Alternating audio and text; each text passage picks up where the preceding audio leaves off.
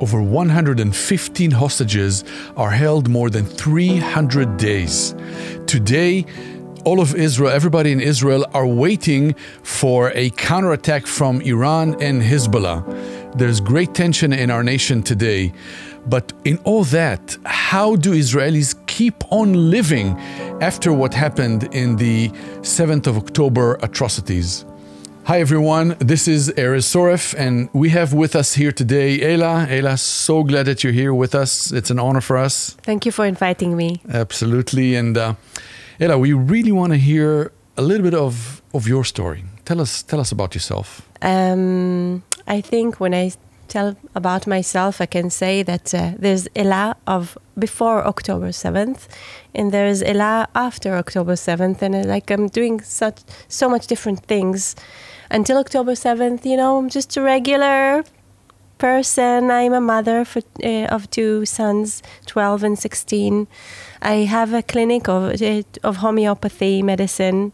I do it for 17 years, and I really love it.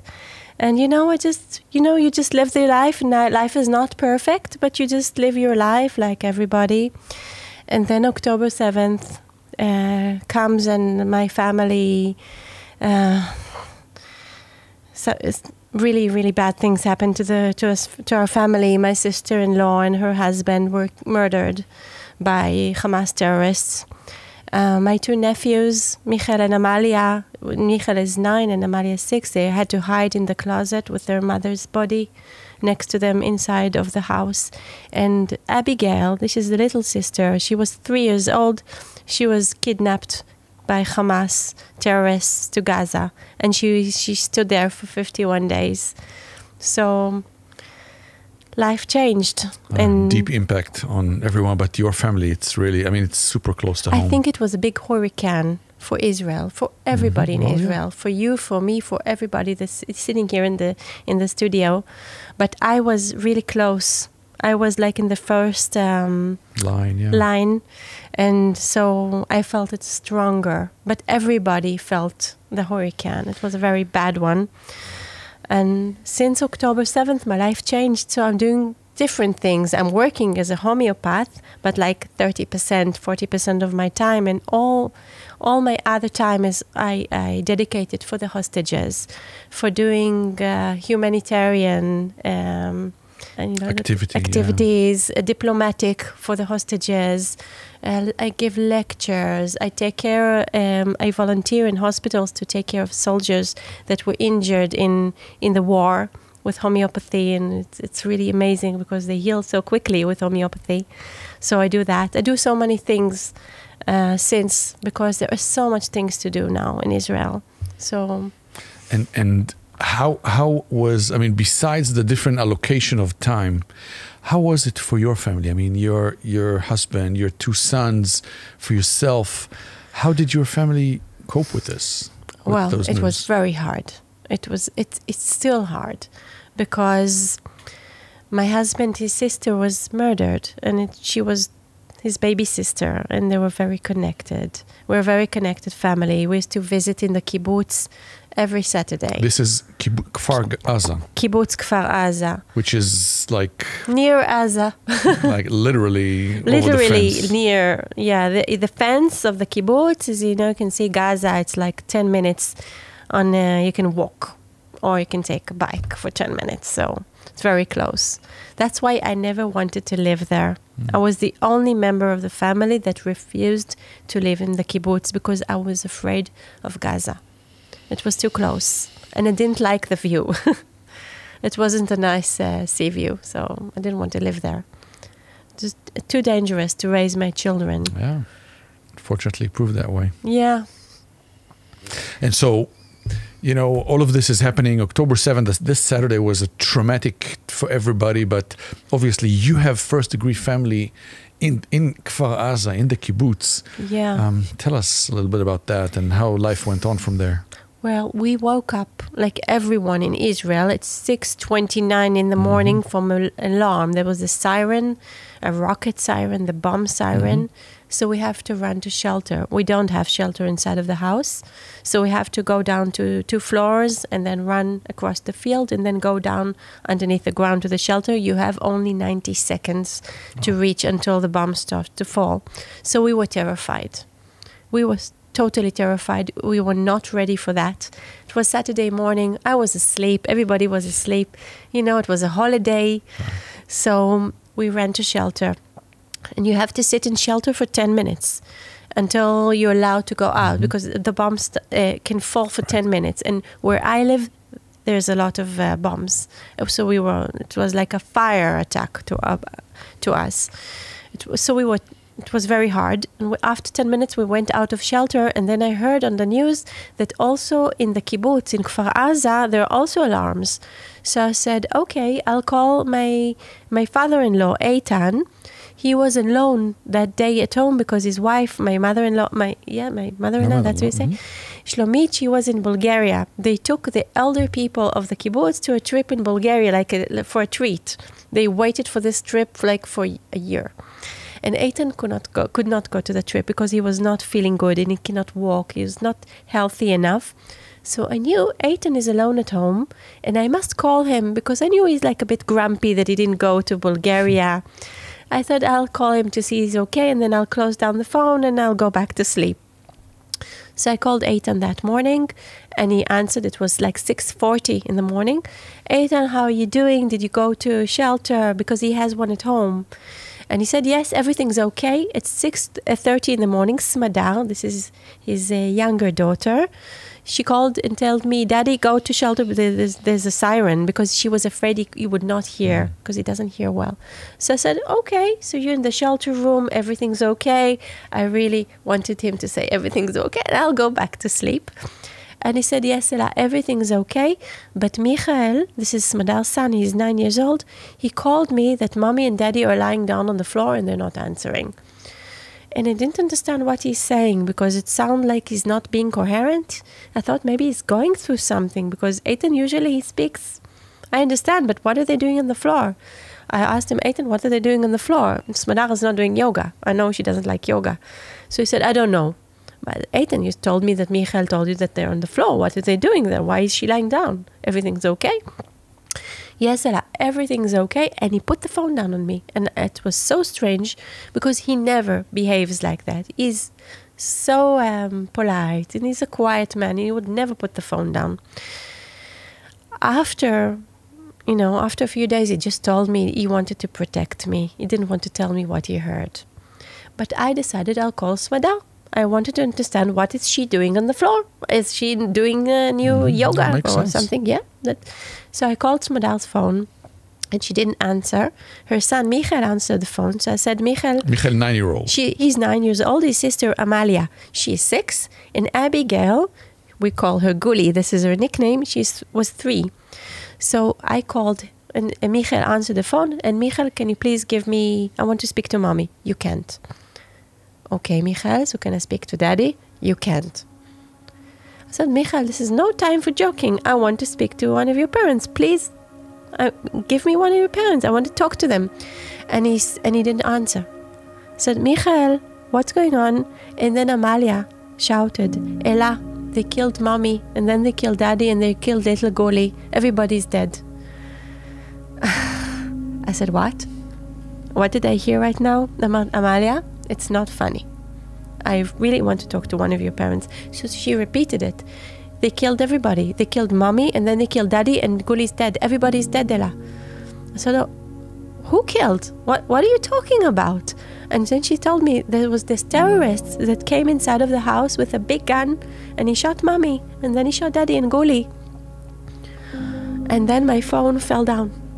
I was on the speaker because I was speaking to them and just dropped my phone and I catched my head like this and said, no. It's not. I don't think. I told her, listen, Amalia, where are you? She told me we're hiding inside of a closet, inside of our room. Well, when they're hiding inside of the closet, they're not standing. They're inside of a shelf, hiding like that. I told her, listen, don't go out of the closet. Stay inside and keep quiet. I'll call police. Everything is going to be okay. I promise you nobody's killed. Maybe mommy and daddy are injured. Maybe they fainted. Maybe they're losing a little bit of blood, but everything is going to be okay. I promise you. Just keep quiet and stay inside of the closet. I'm going to call the police, okay? She said, okay, and she closed the phone. I didn't want my children to hear this conversation because they were starting to, Mommy, what's going on? Because they heard the phone down and I think maybe I screamed. I don't know. I don't remember. But they came in, Mommy, what's going on? What's going on? Everything's okay. Everything is okay. Don't worry. I'm going to fix everything. Don't worry. I'm going to just call the police because maybe Smadar and Ro'i, her husband, are not feeling good and they need a little bit of help. So I'm going to help the children. Please, no panic. And I went down to the field next to the shelter and I called the police. And I called the police and I called and there was no police. Nobody answered. I think it was before 7 o'clock in the morning. I don't remember exactly the time, but there was no police. I thought to myself, what is going on? Eitan is not sounding, it doesn't sound like he's coherent. Something is wrong. The children are telling me horrible stories. And there's no police. Am I in anarchy? Am I going to the chaos? What is going on here? I said, okay, there's no police. Who am I going to call? I'll call the ambulance. I called the ambulance. Usually they answer after Right 2 away, seconds. yeah. They didn't answer me for like 5 minutes, 7 minutes, maybe 10.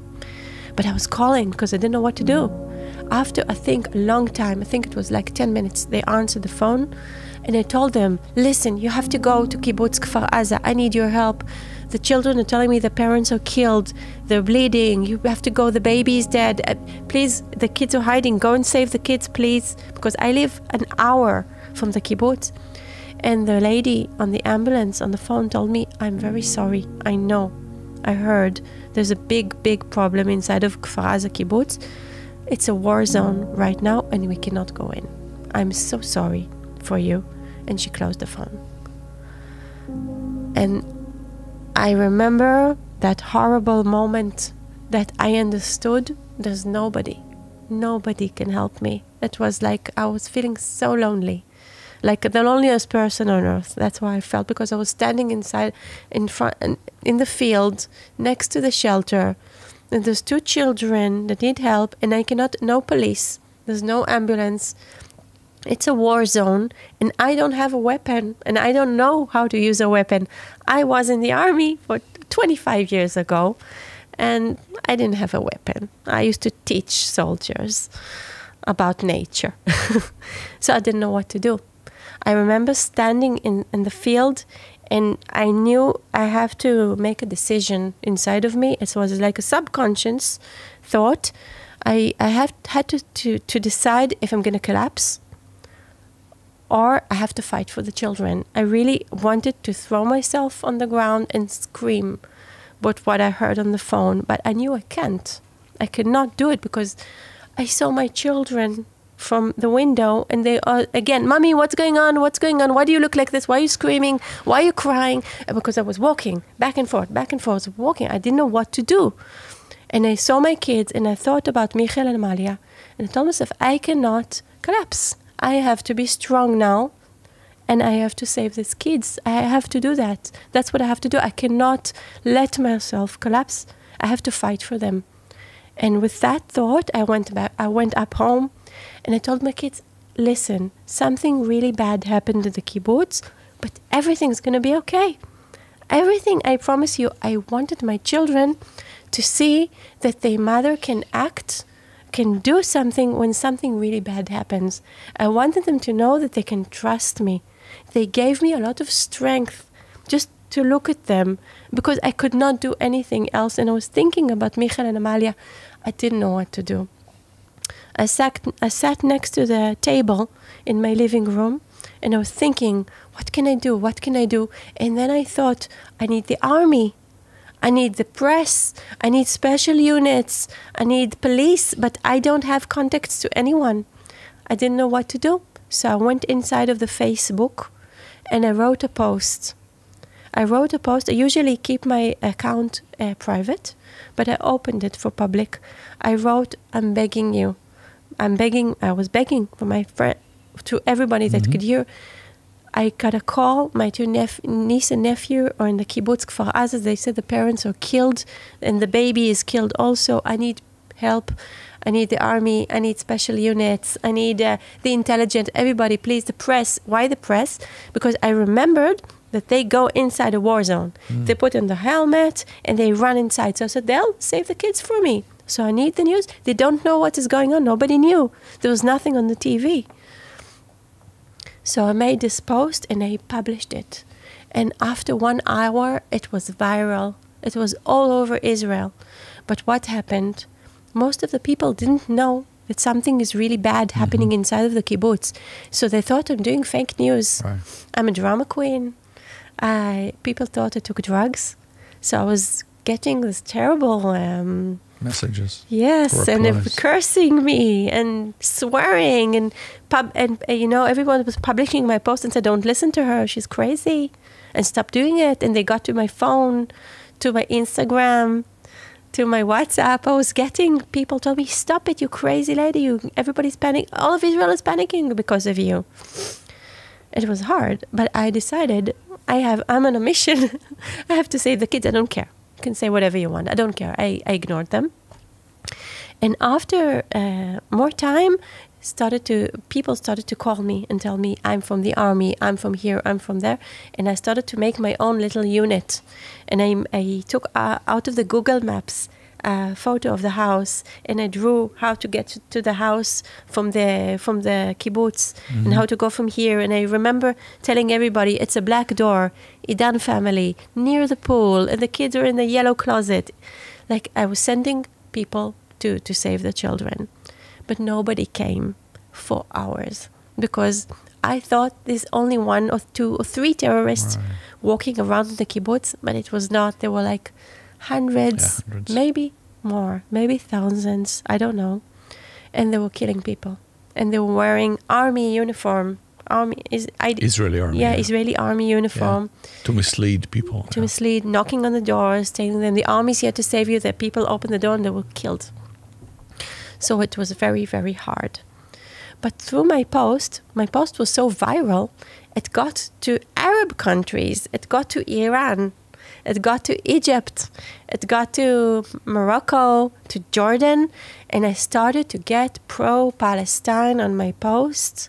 It was horrible, with pictures of hostages, of dead soldiers, of videos, and it was horrible what happened to my post. And people started to ask me, please, take it off. We can't watch it. I told them, listen, the children are not saved yet. I need this post. I need people to see it, that they can help me, because it was hours and nobody came. I told people, so don't look. Don't look. I'm sorry. I'm not going to take it off. I'm not going to. I wanted the kids to be at home with us. I didn't want to take it off. And after a few hours, the post reached Australia to my Aunt Linda. Wow. And she saw the post. I didn't tell her. And she sent it to another person who is an American man. His name was Peter Cash. He lives in America, but he was in a vacation in Dubai. And he saw the post and he sent it to a woman named Hadass from the other ambulance company, Ichud Hatzala. And she called a social worker. Her name was Tamar. And Tamar called me to ask me what is the phone number of the children. And then the social worker was with me, with the children, online for like 11 hours. 11 hours? Yeah, she was helping them and helping us. Wow. And we had like an agreement, me and the social worker. Her name was Tamar, like a silent one. I told her, I'm on the rescue and you're going to take care of the kids, because I couldn't talk to them all the time. I couldn't do both. It was too much. Of course. I had to, so everybody had that job. So it was very good for me that she came, because I was afraid that they'll go crazy, because they were inside of the closet and the Smadal's body was in front of the closet. So I thought, how much can a kid hold? I was so afraid for their well-being and sanity and all that. Yeah. So when Tamar came to, and she was in the picture, she really helped, that she spoke to them and I could do the rescue. So it took 14 hours. 14 hours they're in the closet until... 14 hours they didn't eat. They didn't go to bathroom for 14 hours. They were hiding because there were terrorists all in the house all the time, knocking on the door, telling them, open the door, the army is here, the army is here. And they did not open the door. So it took 14 hours that 4 volunteers, Israel is an amazing country, went inside of the kibbutz and rescued them. Wow. Took 14 hours. All the other members of the family were 30 hours inside of the shelter. Wow. With terrorists All brutaling, breaking the house, burning. Terrible things happened in the kibbutz that day. Slaughtering. It was terrible. But the kids were saved. So at 9 o'clock at night, I could breathe for the first time. Wow. Yeah. And then we didn't know Guli, Abigail, we didn't know she was a hostage, because the last thing the children saw, that she ran to the arms of her father, and the terrorist shot the father, and he fell on her. That was the last thing Michael and Amalia saw before they ran back home. So they thought she was killed, but she was not. She's such a strong little girl. And she's so intelligent, and she just stood up, and she ran to the house of the neighbors, and they live quite far away. It's a 5-minute run for a 3-year-old. She ran to the house of her best friend from the kindergarten, Uriah. They're always best friends. I think she ran because of him. We cannot ask her. Why did you go that day to that house? We cannot ask her, but we know he was her best friend. So she ran. She knocked on the door. I take you back to 6:30 in the morning, because Madar and Roy were killed at 6:30 in the morning. So she ran to the house of the Brodech family. The father opened the door. He saw Abigail full of blood, and he understood something really bad happened to Roy and Madar. So he went to take a weapon to defend the kibbutz. And then he was shot. He was not killed, but he was severely shot, injured. He could not go back home. He was lying down there. But at 11:30 in the morning, the Hamas terrorists came inside the Brodech family house and kidnapped his wife Agar and her 3 little children and Abigail to Gaza. We didn't know that, I think, for 3 days. For 3 days. So you thought she was... We thought she was killed. Yeah, she was murdered. And we were full of grief and mourning. It was horrible. But then they found her pacifier, pink pacifier, near the fence. And then one of the neighbors said, I saw the terrorists taking Hagar's car with Guli inside to Gaza. And then the father, Avichai, who was injured, he said from the hospital, but she came to us. She was not killed. And then we started to understand that maybe she's in Gaza. It took us 3 days, but 1 week that the army will approve the girl as a hostage. She's orphan, alone, in the hands of Hamas or ISIS.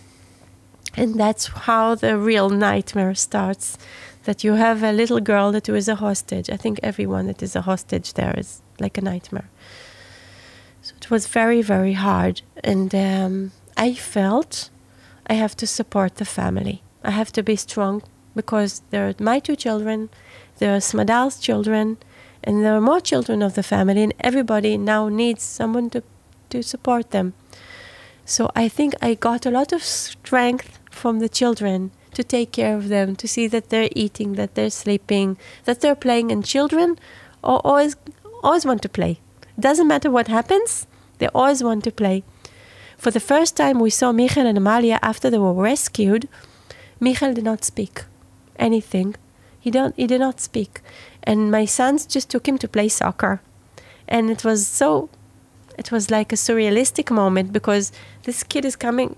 I don't know what was going in his mind, but the minute my son told him, let's play soccer, football, and he said yes, and they were playing. But Amalia did not stop telling the story. And she was telling it in a repeat over and over. And I stood next to her and I didn't leave her for 2 reasons. reason number one is because she needed somebody to be with her, and I wanted to be that person that she'll know she's not alone. But the second reason is it was the only evidence of the family. It was the last evidence of the family, because Michal is not talking, and she's repeating the story, very precise. With details? Yes, with details. And you know, I had to hear it because I needed. It's like the last edut. Yeah, testimony. The last testimony of the family, and maybe she will not remember that, but I have to remember it for her future. And you know, I'm a homeopath, so all my life with my children, I used to protect them. You cannot eat this, you cannot eat that, you cannot watch this and watch that. It's too bad. You cannot have TikTok, and then you hear like a murder story inside of the family, like you don't have control of anything. I said, oh no, I can see the trauma like in front of me happening, and it was very hard. But I think a lot of good things happened because of the children. That I could be there for them. It gave me really a lot of strength, and that they can see that their mother is doing things for them, or doing things for Michal and Amalia. And if they need clothes, if they need an iPad, if they need someone to play with them, or someone to be when they cry, or just to be there. So it was so important for me. You know, the Instagram, all the social networks. All the social media was like a war zone in Israel. Mm-hmm. So I decided to make my Instagram like a place of peace. So I started to follow animals, bears, whales, dolphins, just to put it on my story that I can just watch and relax. Yeah. And then a lot of people came because it was so relaxing. So a lot of people came, and we were following together manta-ray, kangaroos, you know, cats playing the piano. So it helped me that time. It took 2 weeks until we could bury Roy and Smadar, because there was such a war inside of the kibbutz. We could not rescue the bodies for bury. So it took 2 weeks. Which is very, very unusual in the Jewish world, because you bury right away the same day. Yeah. Yeah. So it took 2 weeks. Wow. And then we had 1 week of Shiva. I don't know how you... the week of mourning. Yeah, week of mourning. Mm-hmm. And after three weeks, one of the uncles of the family came and told me, listen, Ella, I have a new mission for you. I said, oh no, what did he want from me? You have to represent the family in the hostage center in Tel Aviv, because there are so many hostages, and Guli is a hostage now, and we don't know anything about what is going on. The country was in a chaos. They didn't know, nobody spoke to us. And I told them, I don't want to go there. Everybody, I don't want to sit there. What are we going to do there? Everybody's going to cry together and hold pictures. I want to be with the children and with the family. I don't want to go there. It was too much. If I would go to the hostage center, it's like to recognize that Guli is really in Gaza. And I didn't want to go there. Mm-hmm. But he asked me to, and I could not say no. And after 3 weeks, from the 7th of October, I reached the hostage center for the first time. I think I almost fainted when I reached there. It was so hard for me. I didn't want to be there. But I discovered a place, an amazing place. Everybody was so full of optimistic and so full of wanting to help. Everybody wanted to help me and to hear if I'm doing okay. And did I eat? Nobody asked me for 3 weeks if I ate or slept, because I was busy with... You were the caregiver. Yeah. Nobody cared about you. Yeah. Did you eat? Are you okay? Do you need a psychologist? We can organize it for you. Do you need anything? And then we found out that the families, we do not deserve anything from the government. Mm-hmm. We do not get anything. No money, no social care, nothing. So it was really like everybody was overwhelmed because of that at the hostage center. So the hostage center tried to help everybody. Like there was, they're always asking, "What do you need? Do you need any kind of help?" Yeah. So I helped wherever I could. I started to work there, like to volunteer there. So I started to split to my house, to the orphans, to hostage center. I started to do a lot of things. One thing I could not do, I could not interview to the press. Smadal, my sister-in-law, she worked at the Secret Service. Oh, really? It was a big secret that days, and we were terrified that Sinwar will find out Smadal was in the Secret Service and her daughter, Guli, is in Gaza. We were terrified, so we were not speaking anywhere. And every time people was speaking about her, we asked them not to. They didn't listen to us, but all the social media was full of it. But it was a lot of work to try to keep it kind of undercover. Yeah, thing. It was very, very risky for her. Because Sinwar, he was on the social media all the time. They told us he's looking, and everybody that looks too, deep, he can find, and he'll know. So it was very dangerous for Guli that we will talk. So only when she came back, it was the first time I spoke on the news. And she's so Guli was in. She was kidnapped and she stayed in as a hostage for 51 days. 51 days. 51 days with Hagar Brodach, Wow. the woman so she was with a neighbor. Yeah, she was with the neighbor. neighbor. The parent of her best friend from kindergarten. Yeah, she was with her and with the 3 children. Wow. It was not easy. It was very hard for them. I heard Hagar and what she spoke and what she said. It was very hard for them. They went through a hell of a time. Sorry. Through hell. They went through hell. Really, really. Yeah. They went through hell. Unimaginable. Yeah. And so Hagar, she cares for her 3 children. And Guli. in captivity in those conditions. Yeah. Wow. It was very hard for her. It took her a long time to recover. I can only imagine. Yeah. I can only imagine. And so you have become very active with the hostages and just caring for people and so on since that time. Yeah, I told the hostage center, all the families, that's what I was afraid of, that I'm going to know all the families, and then every time something bad happens, I'll be sad because now they're like my family. That's why I didn't want to go there. But now I think it was one of the most amazing things I could ever do. I'm so grateful for this uncle to send me there. I didn't want to. I'm so grateful for him.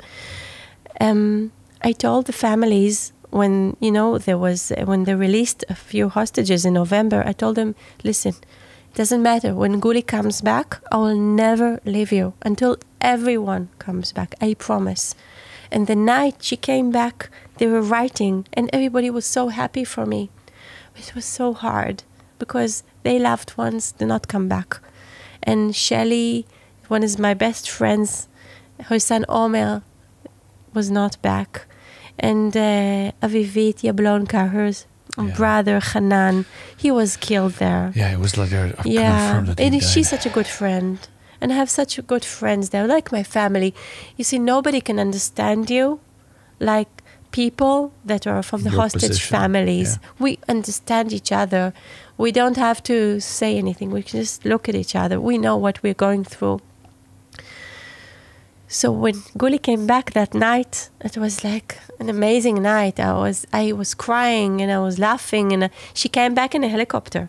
And I remember I was speaking to the helicopter. I was shouting to her to come back, please come back to me. And they were writing me on the phone, on the WhatsApp. We were so happy, Ella. It was such a happy day. And it was happy for me and sad for them. And I promised them, I will never leave you. Give me 1 week to recover, and I'm back. And it took 1 week to be with a family, and I went back to the hostage center.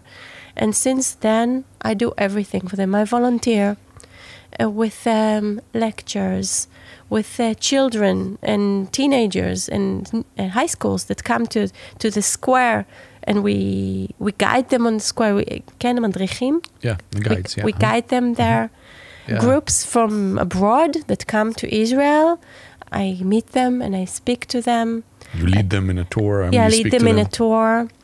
I do a lot of diplomacy with all the diplomats that come to Israel, or I go abroad. Yeah, you just came back. I just came back from France. Yeah, tell us a little bit about that. Whatever you can say. Sure. I was invited by the general attorney of the U.S. They had the U.S. General Attorney. Yeah, the U.S. General Attorney Alliance. They invited me to France, to Normandy, because it was 80 years that's right, D-Day, to Normandy.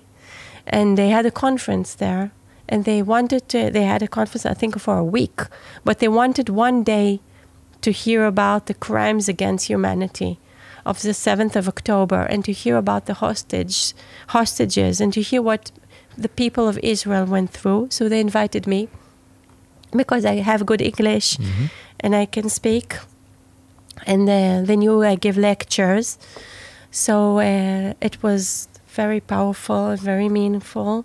And there are a few people there that are not pro-Israel. So, but after they heard me and the other lady that came with me, Effie, she's the sister of Ohad Yalomi, he's also a hostage. He's a father, he has children, he's a hostage. He's severely injured in Gaza. After they heard us, they cried and they said they're sorry. Wow, and they came to speak to us. And they stayed to hear everything. And it was amazing, because once you speak to the heart, you just speak to the people. It doesn't matter what do you believe in. It doesn't matter what is your gender. It doesn't matter anything. You're just human. And you just speak to the heart, and people listen to you because you listen to them. So it was very meaningful and very powerful. We had a lot of interviews to the French newspapers that are also not pro-Israel. It was hard. Which is amazing to hear. I mean, one of the things that I think is shocking to everybody in Israel, and probably a lot of people elsewhere, is how quickly the tables have turned. I mean, from October 7th, like 2 weeks later, Israel was the villain. I mean, I think in October 8th, Israel. Almost right away, right? Almost right away. And that's what I told them also in the conference. I told them, well, it's very strange that people are shouting from the river to the sea, but they don't know which river and which sea. Right. They're just saying that because they saw it on the TikTok. Right. And Israel, and they say, yes, but Israel went inside of Gaza and they did a genocide. But I told them that Israel went into Gaza 3 weeks or 1 month after October 7th. Everything started on October 8th. Everything started before. Right. So they understood. And as we said earlier, there's still 115 hostages in Gaza. We hope that most of them are living. You know the families. I know the families. How do they keep on living? How do they do that? They keep on hope. They keep on hope. They hold the hope like strong. They cannot lose the hope or the optimism, because if they will wither away. They die. They will not be here. Yeah. I see them holding it. Sometimes I don't have any hope anymore, because I see what's going on. There is no deal. Yeah. And they're still hoping. And every time I'll ask them, how are you doing? And they said, soon. They're soon going to come back. It's just an amount of time. Just a little more. You have to hold. Let's hold for today. 1 hour more. That's how they're doing it. They're very, very, very strong. And it's amazing to hear. Because I think the hostages. It's horrible for them. It's horrible. They're like, sometimes I see them and I see what they're going through. I went through that for 51 days. I felt it's like 10 years. And they're going through the more than 300 days that their children are in the tunnels of Hamas, and they're abused severely, and they're tortured. And I don't want to tell you what they're going through. I know a little bit, but it's horrible. It's you say crimes against humanity, it's more than that. And they just have to come back. Yeah, amen. Yes. Amen. And I mean, I think the fact that we still have so many hostages is, I don't think I exaggerate when I say it's a wound on the heart of every Israeli. And as you say, really, anyone that cares about life, not just in Israel. We have many, many friends around the world that deeply care, because this is just... because they're shocked. Yeah. Because it happened here. If it happened here, it can happen anywhere. Absolutely. And so it's so dangerous. It's so dangerous. And it's very encouraging for me to hear you speak about hope and how families hold on to hope. I think that's a very, very powerful... but not only hope. Doing. For me, it was very healing to do things, to be active. Even to come here and speak to you, it's healing for me, because I can tell my story and you're listening to me.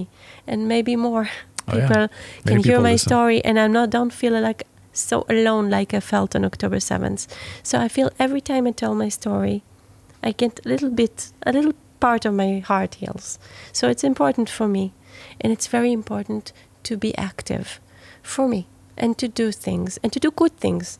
And so I tell people in Israel, do every day, wake up and think about one little good thing you can do for the hostages, and if not to the hostages, for your family, or to put water for the cats downstairs, or just do good things. That's all you can do, because you don't have control about anything. So that's my 2 cents. And it's just it's been really a privilege to listen, and please know that us and many of the people that are listening and watching deeply care and sincerely want to stand with you and your family and the other families, and there's still so much suffering in our land. So, and just to say to all of our friends, if you would like to invite Ela and hear her lecture, there's many more details we were not able to cover, please contact us and we'll pass it on, and you can talk directly to Ela about her coming and lecturing with you. Can I pray shortly? Sure. Yeah, and I invite all of us to pray together. And remember, we just heard, we were privileged to hear just a little bit of a very, very moving story, and that's taking place in our midst right now. So let's pray together. Heavenly Father, we just want to bring our hearts to you, and we are feeling such a mix of pain and many different thoughts, but also hope. And so we just want to pray for the hostages to come back.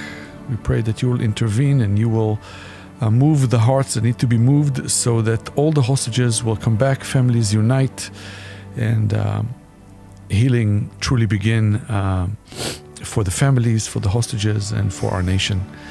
Lord, we just want to bring that to you, before you, in Yeshua's name. Amen. Amen. Amen. Thank you so much, Ela. Thank you so much for inviting me and hearing my story.